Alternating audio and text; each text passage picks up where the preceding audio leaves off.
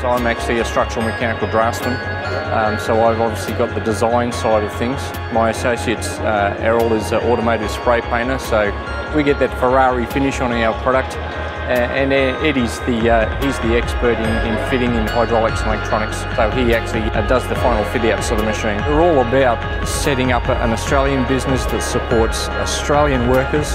Everyone from in the waste industry to farmers who are looking for solutions from on-farm issues, right down to small-scale retail outlets who have obviously got a waste cardboard and plastic problem, and we're providing a solution. Basically, you take that cardboard, you open the baler, you fill the chamber, you close the door, you press a button, it compacts it down to a couple of inches thick in the first run, and then you just keep doing that until the baler tells you it's full.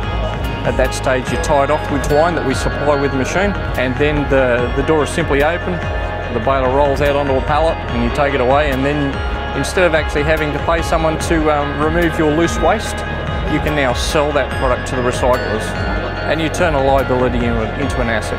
The advantages of these systems, not only environmental because you are doing the right thing by recycling, you've also got to look, there's the bottom line, you are getting some income back from what would normally be a cost, but also you're cleaning up your work site. You've got less things to trip over, and fire hazards depending on where your store is located. We think we're cleaning up Australia literally.